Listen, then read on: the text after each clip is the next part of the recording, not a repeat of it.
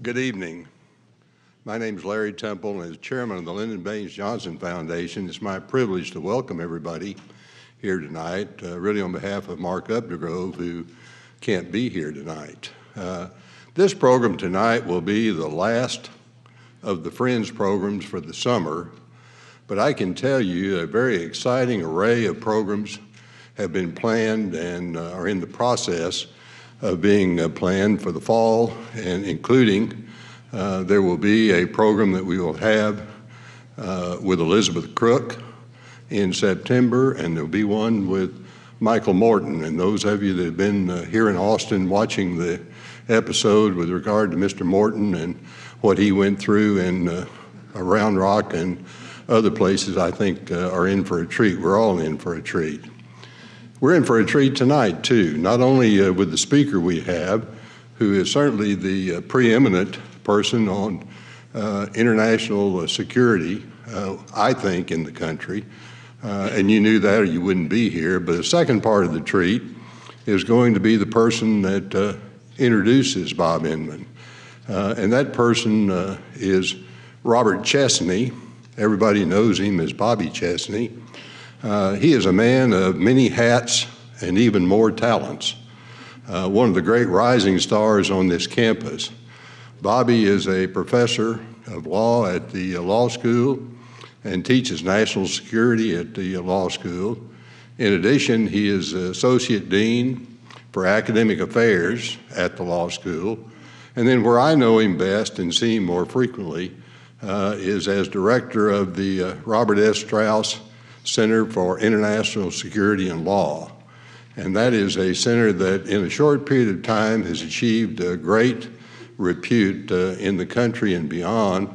And a lot of people around the country and around the world are looking at this campus for where we are on national security, international security, and the laws attendant to it. So we're very, very fortunate to have Bobby Chesney as a rising young star, and he's already one of the eminent experts in the country. So I'm pleased to have the opportunity to introduce to you tonight Bobby Chesney.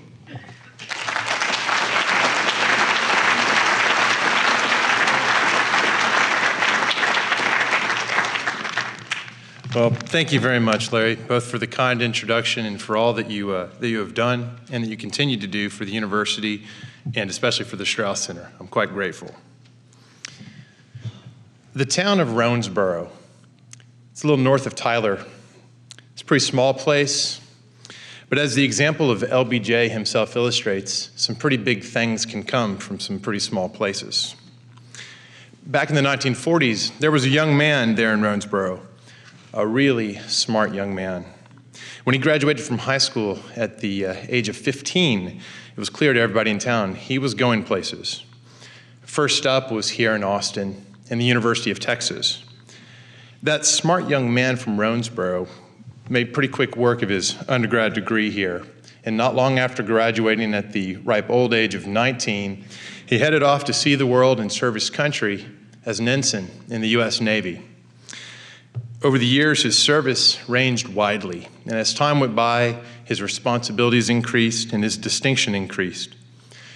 20 years in the early 1970s, he was made the Director of Naval Intelligence.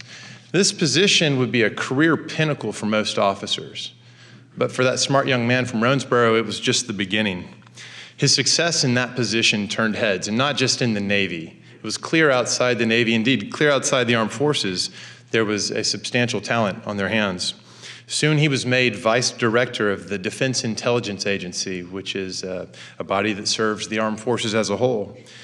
And this was in the mid-70s, a time that was very difficult for the nation, not just because of disco music, but more generally because of media leaks and congressional investigations that had turned a piercing eye towards the activities of the intelligence community.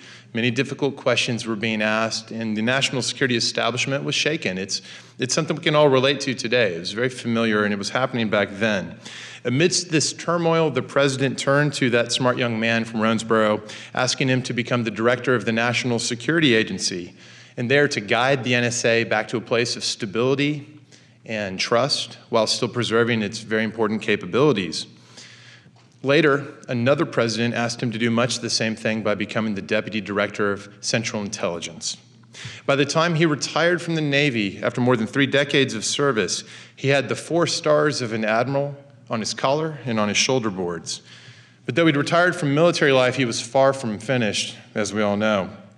That smart young man from Roansboro soon became the chairman and CEO of a legendary entity, the MCC, the Microelectronics and Computer Technology Corporation. And as chairman and CEO, he made the monumental decision to bring MCC to Austin in the face of competition from dozens and dozens of more well-established communities. He brought it here, and it forever changed the economic destiny of our city and of our state. Later, he served as chairman of the Federal Reserve Bank in Dallas. And of course, he's been indispensable right here at UT, his alma mater, serving not just as a tenured professor at the LBJ School, and not just once, but twice serving as the interim dean of the school. So if you ever needed evidence that what starts at UT really can change the world, I submit to you, you're going to see it tonight. Ladies and gentlemen, it's my honor and privilege to introduce that smart young man from Roansboro, Admiral Bob Inman.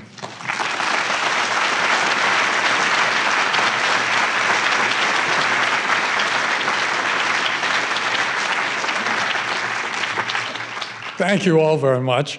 We're going to go through some pretty rough terrain tonight at a pretty fast pace. Those of you who've heard me do this before know that I normally start with overarching threats, challenges, opportunities. Nuclear proliferation, terrorism, cybersecurity, narcotics, pandemic, epidemics, changing nature of economic trade. I'm going to pass by all those tonight simply because there's so many other things that I think are important to talk about. And in that process, though, when we come to Q&A, and I will try to leave 20, 25 minutes for that, you're fair game to go at any of the topics. But I am going to start very briefly with North America, because we're at a very critical point in where we head with our economy, with our prosperity, and it all relates to energy. Canada has made processing the oil sands into heavy oil economically viable. They're eager to market it. If the pipeline isn't built to bring it to the US, it will go to the Pacific Northwest and go to China. Very eager to acquire it. And they may end up doing both just to have a backstop since we've delayed so far the development. An even greater surprise has been the change in Mexico, where a bright young president, before he took office, reached agreements with the other 2 parties for major structural changes, including changing the Constitution to permit foreign investment in the oil industry. Huge oil reserves, but declining production for the last 15 years. They need new technology. And then we have the revolution here with shale. And suddenly, 10 years ago, we would be talking about shortage. Now we're talking about the real possibility that within this decade, North America can be fully energy independent, but beyond that, in a position to substantially export. There will be arguments against it. Chemical companies like the cheap feedstock prices available now. Others are afraid that if we export, that will somehow drive up gasoline prices further. We're still going to have the energy that lets us have cheaper cost for manufacturing than virtually any other place in the world, which means manufacturing coming back to North America is a real likelihood if we simply follow through in the process. So some big decisions, but it so completely changes our relationships with Venezuela or with the Gulf. And I'm going to spend a lot of time on the Persian Gulf area later tonight. I will take only a quick glimpse south of us. That's at Brazil. Ms. Rousseff presided for 2.5 years over a booming economy. She's got to go to the electorate later this fall. And no odd speculation, if Brazil wins the World Cup, she will be reelected. And if they don't, because the economy has slowed to less than 1%, she may have a tough battle on her hands. I'm going to spend most of my time much further from our shores, and starting where so much of our focus has been the last 10 years, and that's in Afghanistan. President's announced that we will leave a small contingent of troops to help train the Afghan military forces, and that those will all be gone by the end of 2016. But the bulk of the offensive capability will be gone by the end of this year. Taliban's known that for a long time. They're going to do their usual summer surge in the near weeks. And so we'll get a test of how good the Afghan forces are. Can they stand up? Will they stand up and fight? But what's hovering over all of that is yet another fiasco over an election. 4 years ago, Abdullah, who'd been the foreign minister, probably won the election, and it was stolen. Karzai got a second term. It produced a very tough period in U.S.-Afghan relationships, and they've been turbulent ever since. Abdullah got 45% of the first vote, and in the runoff 10 days ago, suddenly it looked like that the vote was going to go to Ashraf Ghani, who's a capable guy, but unfortunately he's very committed to the Karzai clan. And to me it has the flavor of their most concern: can they continue the access the corruption that's made them extraordinarily wealthy in these 8 years. So events are changing every day. The head of the Electoral Commission resigned yesterday. That may open the prospect for a new look at how the votes were carried out. There are a large number of votes in the second time from areas that didn't vote at all, the first one. What could you hope for as the best outcome?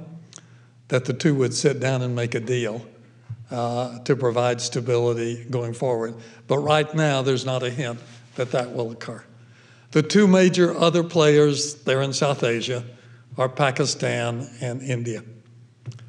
Pakistan, we'll call it a basket case, but the turmoil in its governance and its structure inside is severe. It is a Muslim country, but it too is divided between Sunni and Shia, with the Shia being over in the area nearest Iran. So you've got that stress going, you've got the Pakistan Taliban still going, and I'd simply remind you, Pakistan Taliban and Al-Qaeda, particularly Al-Qaeda in the Arab Peninsula in Yemen, are the ongoing organizations trying to conduct attacks inside the United States. Sharif, now in his third term, third time as the prime minister, helped create Lashkar-e-Taiba, his first office, under the counterpart CIA, creating, training terrorists to go into Kashmir. He was thrown out by the military. When he came back second, he went to Saudi Arabia for exile. That's where his support, financial support, comes from. When he came back second time, they reactivated Lashkar-e-Taiba, and the attacks became more broadly throughout India. It was that effort that ultimately led to the raids we saw in Mumbai. He was not in office when they occurred, but they're his stepchildren. So now that he's there the third time, I'm waiting to see. Relations between Pakistan and India are comparatively calm, better than we've seen in a long time, but more support for terrorist activity back into India could turn that around. So thing to watch is what Sharif does and where the military goes. The former head of the military and then president, after the last coup, Musharraf, is on trial for treason. The Army's been trying to work getting him out of the country for medical reasons. And just this past week, the Supreme Court overturned that. So we're moving back toward a clash between the military and the political leadership. Next door, Mr. Modi, head of the BJP, Hindu Nationalist Party, won a sweeping election. 281 seats, absolute majority, doesn't need a coalition. Now we're going to see if he can govern. He's made all kinds of promises of how he's going to shift and spur the economic growth. Because he was head of the state where there were riots back in 2003 that led to about 10,000 Muslims being killed, the U.S. refused to grant him a visa to come to the U.S. And in the middle of this past campaign, when it suddenly became clear he was the likely winner, the U.S. ambassador went to meet him and to tell him he could have a visa to visit the U.S. again. Given the sweeping outcome of his victory, let's hope he doesn't bear grievance. Because overall, even though they have their difficulties, relationships between India and the U.S. are probably the best they've been in my adult life process. Shifting to the heart of East Asia, when we brought MCC to Austin, MCC was created to compete with Japanese. Japan's coming. They're going to take over all of the business leadership in so many areas. A vibrant 20 years of impressive growth. And then the real estate bubble burst, and they went into 15 years of successive recessions and deflation. And with that, substantial political instability. 18 months ago, Mr. Abiy led the LDP back to victory in the House, and the following summer, the upper house as well. He is a nationalist at heart, but he is, at this point, committed to the U.S.-Japanese alliance. And he's been trying to work problems in Okinawa where the bases have been a problem for a long time. He set out to try to end deflation, to burst the economy with 3 arrows. The first one was monetary, printing lots of currency, reasonably successful. The second arrow was fiscal policy. And what that meant was a large amount of money flowing into infrastructure. And the third arrow was supposed to be reforms of the industry, how it performed, how it was governed, how it was taxed. He finally announced the third arrow last week. Depending on the source, it's been described either as a thud or instead of a third arrow, 1,000 needles. But it's a blueprint. So we'll be watching the next several weeks, couple of months, to see. He wants to lower the corporate tax rate from 39% down to 35%. He's got a lot of other measures. But interestingly, he's the first leader to tackle the issue of an aging population. They've constrained any immigration. It's a very homogenous society, but a graying one. And he's talked in this last week about the need to bring more women into the workforce and to permit foreign workers to come. Whether he can sell that and support it will be interesting to watch. But it will be critical for whether Japan, once again, is the vibrant economic. Remember, it's still the third largest economy in the world. South Korea continues to charge along. They're running about 5th or 6th in status. But they face the reality that north of them is one of the most unstable countries in the world. The so-called dear young leader who came to power when he was 28. That's about 4 years ago. He has proven that he's very skillful at eliminating anybody who might be a rival.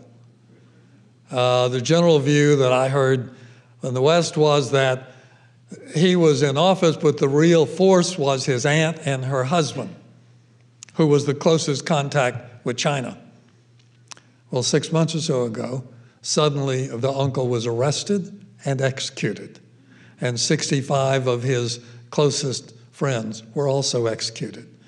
And the aunt is now in an asylum for her health. So it gives you a sense that there is not stability in this leadership that would give you confidence for a would-be new nuclear power along the way. But obviously the greatest interest in that part of the world is China. Now the second largest economy.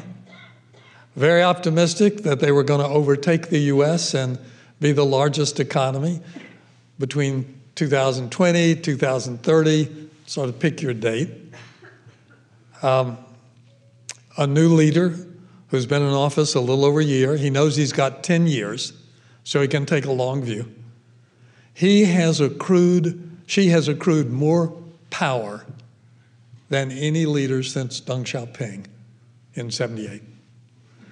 But his efforts to try to get the economy moving, they know they need to create a consumer economy to parallel the export economy, that they can't sustain the growth rate simply on exports. And prices are going up for them. Foreign manufacturers are suddenly finding that labor has become more demanding in the process. So labor which had gone there, manufacturing shifted to Vietnam, or some of it back to Mexico in the process. Xi Jinping recognized that the single greatest threat to the party's absolute control of the country was corruption. And so he set out major policy item to go after corruption. And this phrase is the tigers as well as the flies. When Nancy and I made our first trip out there in '05, very bright, smart guides everywhere we went, but they would talk about the corruption, and they catch the little guys, but never the big ones. That's changing under Xi Jinping. But it's also unsettling, because it turns out that so many of the elite families whose fathers, whose grandfathers were those who helped bring Mao to power and helped govern, and who were then sent down by Mao and were restored to power by Deng Xiaoping. Many of those families have become fabulously wealthy. Xi Jinping's family had not, but his sister and brother-in-law had acquired a great deal of wealth. Now, I would remind that their shared father was one of Deng Xiaoping's favorites, who went down to build Shenzhen after the revolution started. So it may well be that she acquired her wealth through the ties from the father and not simply on the edges of Xi Jinping's successes. But in any case, they are selling a lot of their assets they've acquired. So clearly there is an effort to try to make that immediate family as criticism-free as possible. Thing to watch, they're slowly tightening the noose around Zhou Yongkang, who was, in the previous administration, the head of state security, one of the most powerful jobs in China. Before that, he'd been the energy czar. And a great many of his colleagues are billionaires at this stage of the game. And they're slowly moving, and it appears almost certain that they will, in fact, finally move on Zhou himself.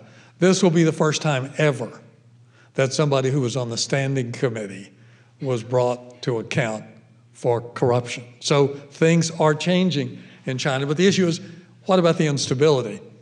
But come back to the challenge that Xi Jinping has. Their goal was to move 270 million people in the next 10 years into new cities. And for me, that's a daunting task that I'm skeptical that anybody could pull off. But the bottom line is here, they recognize they've got to keep the middle class expanding if they're going to be able to retain single-party control of the country. Xi Jinping, unlike Gorbachev, has no interest in altering the party or the party's control over China. But he does want to give a new surge to the economy, and in turn, that leads to questions: what will be the relationships with the US and with Japan and with the other neighbors? East China Sea, South China Sea, who gets to exploit the energy under those? A lot of interesting challenges. But of course, the one that we've been closer to in watching these challenges is Russia. Putin made a trip a few weeks ago out to China in the wake of sanctions being declared and issues about perhaps alternate natural gas sources for Western Europe. He needed to continue to earn the income from those to sustain his tight control on Russia. So he made a deal with China.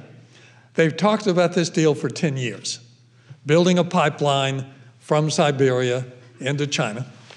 The Chinese offered to pay for it, but Putin, going back to his seizing power and taking over Yukos and the rest of it, all energy transmission systems as well as that should belong to the state. So the issue was, could they get enough money out of China for long-term contracts for the natural gas to pay to service any debt they took on? Chinese got a great bargain in the price because Putin felt the political need to have an alternative contract done. So China got the better part of that deal. Obviously, the Ukraine has been at the center of our focus now for weeks. Yesterday, Mr. Putin announced that he was going to ask the Duma to withdraw the permission to use Soviet forces in the Ukraine. Didn't need it. He doesn't need it because special forces are doing. He doesn't need to send overt forces in. The so-called nationalists in the East are, some of them are active serving Soviet commandos who are there leading the various efforts. The wild card here is the newly elected president of the Ukraine. He's a billionaire, chocolate business, and over half his business is in Russia. So he knows how to do business with Russia. He's already had some conversations with Mr. Putin. There's a phone call that's supposed to take place today or tomorrow with Ms. Merkel and President Hollande and the President of Ukraine and Mr. Putin to see if they can move things along about making a new declared ceasefire work. Russia will not give back the Crimea. Crimea is now part of Russia, and it will stay part of Russia. But I'm persuaded at this point, he's said, Putin's got another 10 years to serve. Bob Gates recently noted China can look out 10 years, Russia can look out 10 years. For the US, long term is next Thursday in the process. And so it does make it difficult in finding policies that work together. In looking at the reality of things, I think Putin's taken the long view. He'll keep Ukraine from moving too far to the west. They can have a trade deal with the EU. but they will stay within Russia's orbit. Within Europe itself, it's another one of these places where secretly recorded phone calls are causing a lot of trouble. Those published in Poland 2 weeks ago indicated that some of the senior leadership did not trust the U.S. to really fulfill Article 5 of the NATO treaty if they were attacked. They've since announced that that really didn't represent their views, but it may lead to an election in Poland. And Poland's one of the strong places in Europe. They came through the 2008 meltdown better than most other countries. There was a big fight going on over who's going to chair the European Union Commission. Jean-Claude Juncker, who is a long-term Prime Minister of Luxembourg and a dedicated political integrationist, is the lead candidate. Mr. Cameron in the UK has elected to make it a blood issue, publicly going to fight it all the way down, and he's probably going to lose. He thought he had Mrs. Merkel on his side. She went home and found that within the coalition government, there were very strong commitments the other direction. So she called Mr. Cameron and said, sorry, I can't support you. Italy may join him, 2 or 3 others, but the odds are that Juncker will be elected. His goal is further political integration. At the same time, if you watch the elections for the European Parliament, the ones that got the most votes were the ones who were nationalist, who said less political union. So that does not bode for a comfortable, easy European Union. But I'm particularly focused on Great Britain. Through my whole adult life, and whatever crisis we've had, they've always been with us on our side. In October, there's a vote in Scotland for independence. And if that does pass, then what happens to the United Kingdom as we've known it? Is Scotland part of the European Union or not? And Cameron has already promised that after the next general election, if he wins, he's going to have a referendum of whether Britain should withdraw from the European Union. So what was the model for a large trade union and prosperity across a large continent is now in some substantial question. And I can't avoid it, so I'll now go down to the Middle East. Tunisia, where the Arab Spring began, looks as though they may pull off an election with an inclusive government, not a Muslim-dominated government. Libya is a basket case. There's an election today for a new national Congress, 200 seats. Promise that if they're elected, they'll be seated in Benghazi, not Tripoli.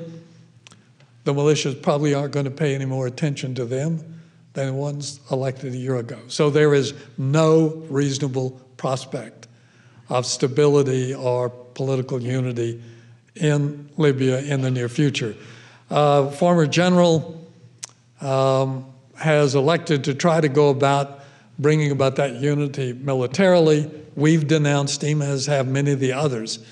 So I guess the answer is we prefer instability to a dictatorship. And next door in Egypt, Mubarak fell in 2011 because the large crowds came to the streets protesting the economy. And the U.S. pulled the plug, military overthrew him, and they raced for elections. And the only group organized, having eliminated Mubarak's party, the only group organized was the Muslim Brotherhood. And I'm not sure who sold the case that the Muslim Brotherhood was somebody we could rely on. Everything about them says they want to create an Islamist state. And the idea of having an inclusive government runs against their basic charter in the process. Morsi was elected. He had almost 3 years. The crowds came back in the streets because the economy wasn't any better, what brought him out in the first place. So the army moved and has been repressive. Marshal el-Sisi is now President el-Sisi, still very broadly popular inside Egypt, strongly supported by Saudi Arabia, Kuwait, the United Arab Emirates, who've already poured $16 billion in and who are now trying to advise how to get the industry going. But the reality is the government subsidies are simply unsustainable. 20% of the Egyptian budget is on energy subsidies. Those have to come down if Egypt is going to be economically viable. And that's going to be politically very divisive. But Egypt still is potentially the strongest player and the strongest stable ally in that part of the world. Israel, Palestine, efforts by Secretary Kerry over a year and a half to try to broker new negotiations toward a peace agreement have fallen apart.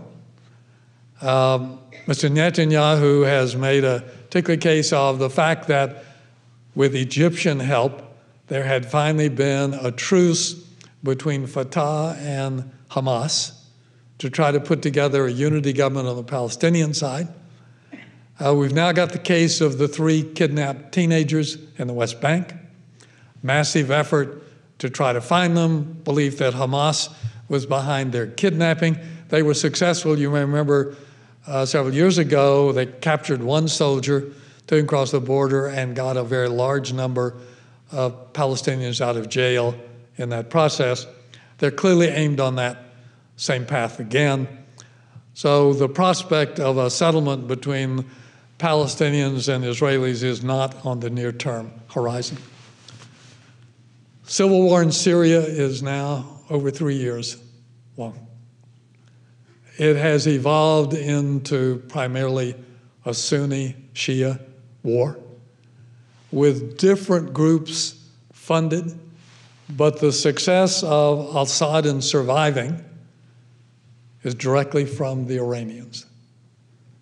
The Quds force of the Iranian Revolutionary Guards trained the Syrians on how to crack down, and they brought their wards, the Shia Hezbollah militia, from Lebanon to turn the fight, and they were successful. But now what's happened is that a number of the fundamentalists who were funded largely by Qatar and by wealthy Saudi merchants have now shifted the fight to the eastern part of Syria. They now have effective control over most of eastern Syria and the oil fields. And they're the ones who now, under the fabric of Islamist state of Iraq and the Levant or Syria, depending on which newspaper you read for which title they use. They're not a large number of fighters, but they have a lot of money. And when they rolled into Mosul, they took over the banks and picked up about 85 million out of the local branch of the Iraqi National Bank in the process. They are very effective users of kidnapping, extortion, to add to it. But what they smartly did was to go buy off tribal chiefs to either join them or to stand aside while they made their fast sweep. Why is Iraq so vulnerable here? In 2009, an election, Alawi, who had been the first prime minister after the overthrow of Saddam Hussein, got the most votes. And we set out trying to build a coalition. And the head of the Quds force on the ground outmaneuvered us. And he got Maliki another term. As you've now had 4 years, they had a recent election, and again, it's indecisive. But he has been, through these 4 years, not only president, but Minister of Defense and Minister of the Interior. And he set out to remove from the leadership, both of the police and of the military, anyone that he did not believe was loyal to him. But the problem goes deeper. In Saddam Hussein's days, the bulk of the officer corps were Sunni, and the bulk of the enlisted were Shia. What's changed, the bulk of the enlisted are still Shia, but now a significant part of the officer corps are Shia, but without having demonstrated the ability to lead. So you look at what can you do in this crisis? Where can you make any kind of a difference? We have sent 300 military in, special forces, to be advisors. Not clear for whom or why. Quds Force is also there. General Soleimani is in Baghdad. So he's marshaling it from the Iranian side. For me, the spectacle that we might do airstrikes to support forces being governed and run by the Iranians is a little hard for me to contemplate why that makes sense. But more importantly, we could not reach agreement in 11, for a residual U.S. force to try to help produce a professional military. We wanted a status forces agreement. They offered a diplomatic note. We declined. The 300 people have gone in on a diplomatic note that we would not accept in 2011. Inman's view is that we are very close to seeing the lines drawn at the end of World War I, establishing countries to be erased, a smaller Syria, an Islamist state covering a good deal of eastern Syria and northern and western Iraq. Kurds, seeing what was going on, quickly grabbed nearby city of Kirkuk, for which they had some decent claims. So the Kurds control the northern oil. The Shias still have the southern oil fields. And if they can hold on to the part in Syria, the Sunnis have the oil fields and the rest of it. Each of them can see where they could be economically viable. So what's the attraction to come together in a coalition government? Where is the leadership that might produce it? And then hovering over all of this is Turkey. Turkey houses a very large number of Syrian refugees. So does Jordan. So does Lebanon. Fair number in western Iraq. In excess of 6 million refugees. In those refugee camps are probably the future leaders or whatever remains of Syria. But the key player here is Turkey. Turkey, up till literally this last year, any idea of an independent Kurdistan was anathema to them because there are a large number of Kurds in Turkey, as well as in Iran and in Syria.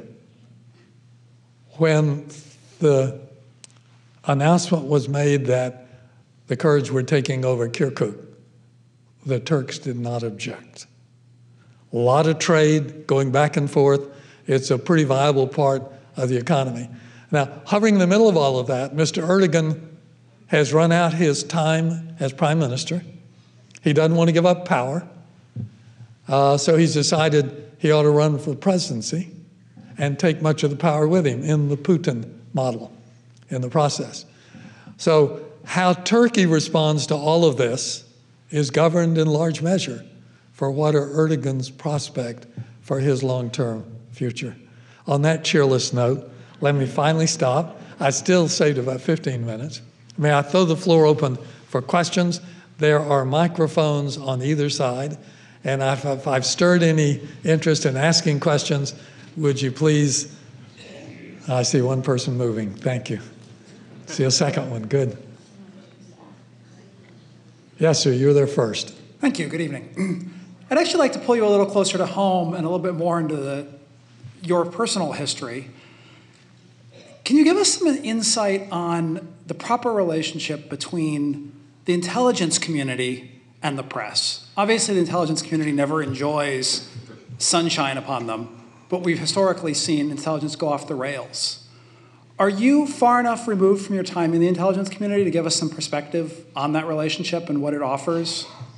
In 1977, I'd been the director of NSA for only a couple of months. And an article was published in the Wall Street Journal telling things we knew but didn't revealing how.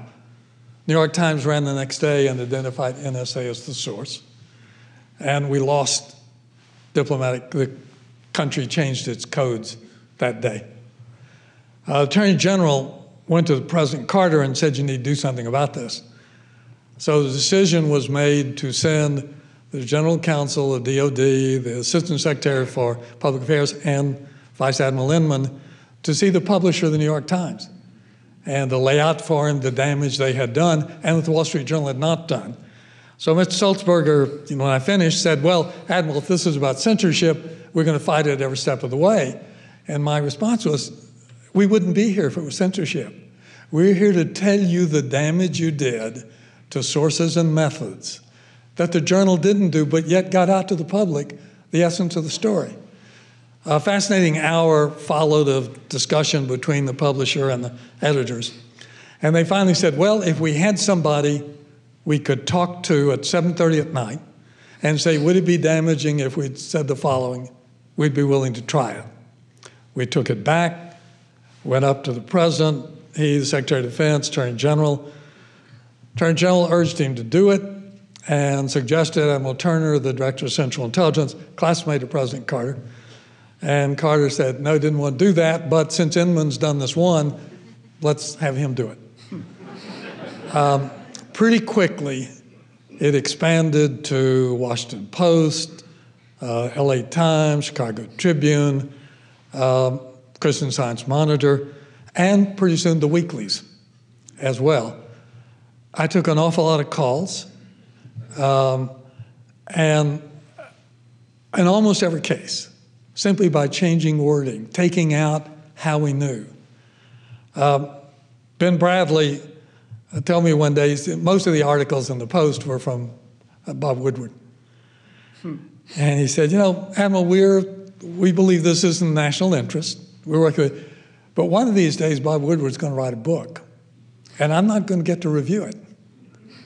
The book was The Veil, and if you read it, you'd think Woodward and I were talking every other day.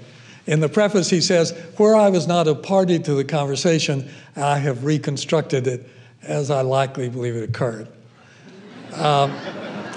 When the administrations changed, dialogue between Secretary Brown, Secretary Weinberger, they decided to continue. President Reagan agreed, and I kept that through the 18 months that I was at Langley. When I left, Mr. Casey wanted to take it over because he wanted to kill it. It has never been rebuilt. It is essentially based on trust. In asking some journalists last year up in Dallas, someone who used to work the national scene, why there was so much animosity, he said, because there's nobody they trust. There is no ongoing dialogue. I'd have to tell you from my side look, having that dialogue with New York Times is a lot tougher now than it was when the senior Sulzberger was the publisher. It still works with some of the other papers. I had an encounter with Keller when he was the editor-in-chief on PBS, at which he opposes the view that it was the intent of the founding fathers that the media would decide what should or should not be published about government activities. And I told him then I found it troubling, and I still do. Thank you. Yes? With all that's occurring in the Middle East, and it seems to be rather grave right now, can the Hashemite Kingdom of Jordan do much to dampen down some of this, or are they so politically and financially and economically vulnerable that they are on the precipice of something? The real issue is whether King Abdullah can survive. He made the wise choice, happy choice of marrying a beautiful Palestinian who's the queen. And that helps a lot in dealing with the pretty large Shia population in Jordan. His primary support's still from the Bedouins. They still love him, devoted. But the problem now with more than 3 million Syrian refugees, they are simply overwhelmed. And now the borders between Jordan and Iraq are controlled by ISIL forces. So he's vulnerable. He's probably the most loyal, trustworthy friend we have in that part of the world. But he is so dependent on all the others. And I should have talked about Saudi Arabia in my rundown. Forgive me for loading on your question to say support from the Saudis, financial support, are pretty critical for King Abdullah of Jordan surviving. Karen Elliott House, who is a distinguished alum of UT, was managing editor of the Daily Texan, longtime head of foreign reporting for Wall Street Journal, did a book about 18 months ago on Saudi Arabia in which she was pretty gloomy about the prospects. She's got an op-ed in today's Wall Street Journal, which is worth reading. She's been back out there. And she says they're making headway in dealing with the problems of disaffection inside. So it's a more optimistic look about where Saudi Arabia is. But part of the problem is right now, Saudi Arabia doesn't trust us. They blame us for pulling the plug too quickly on Mubarak in Egypt. And they believe the greatest threat to them is Iran. And in this whole Shia-Sunni conflict, if we don't take their side solidly, they think we're wrong. Inman's view is there is no winning position for us in trying to intrude ourselves in the Shia-Sunni fight. We have to carefully look where our own interests are. Thank you. Yes, ma'am. Yes, I was wondering what you think the impact of the Grand Renaissance Dam in Ethiopia will be on East Africa and Egypt. Well, it's causing a lot of worry about what impact is it going to be on the water as it flows on down into the Nile and for Egypt, and of course Aswan Dam, its impact on that as well. Near term, it will be a significant plus for the Ethiopian economy. Hopefully they will also see that the Kenyans can benefit from it. I didn't talk about Africa at all, simply for time. And I had been very gloomy about the prospects for Africa very broadly. You have the Al-Shabaab, Al-Qaeda affiliate in Somalia, continuing to do strikes into Kenya, which keeps things unstable in the process. You go a little further south, things in Tanzania are more solid economic growth, but you go to one more step down to Mozambique, and the natural gas discoveries there are enormous. 100 trillion tons natural gas believed to be exploited. Political situation reasonably calm between the two groups who fought for a long time. They're going through an election in the near term. But you could see a much more prosperous East Africa, benefiting, again, much of it off of energy and of water, which remains a precious factor. I grew up here in Texas. I remember well the last 5 years of the Depression. And I remember the impact in small towns and rural areas when the Rural Electrification Administration came in, and suddenly you had electric power. You had lights by which you could study, as opposed to kerosene. I'm old enough to remember that time frame. But just think about what electric power from much of Africa, whether it comes from RTG's nuclear supply or otherwise. If you think about how could you change the overall prospects for much of the civilizations, plural, in Africa, it's having power, the ability to have light, the ability to have education, the ability to move food. And I look at the dam and the hydroelectric prospect out of it in that light as ultimately a plus not a negative. 5 minutes to go. There is time for one more question, or maybe I've exhausted you at this point. I think I covered everything that I had in my mind mentally that I wanted to talk about. And is that another question coming? No, Marge is going to run things from the back. I've got one here. Okay, please. Yes, sir. Can you share with us how you gather, and more importantly, how you filter the information you have shared with us and you continually use to educate yourself? When I left government in 1982, I was curious. I still had, my clearances were still held because they never let former directors of NSA or CIA completely retire to call back when they've got some large problem they want to talk about. But I made the decision I would not read any classified intelligence reporting. I didn't want to have to stop and say, where did I know that? So I said, how well informed can I stay? Every day I read New York Times, Wall Street Journal, Financial Times, every day they're published, local paper. I scan the monthlies. I've been privileged to serve on a number of large multinational corporate boards, a lot of travels, so I've got a lot of friends in other countries. I see a story, I'm skeptical, I'll call a friend and say, you know, is that valid? What do you think about that? I began it as a hobby. And then I found over time that sharing that continues had value in my teaching, and hopefully to crowds like this as well.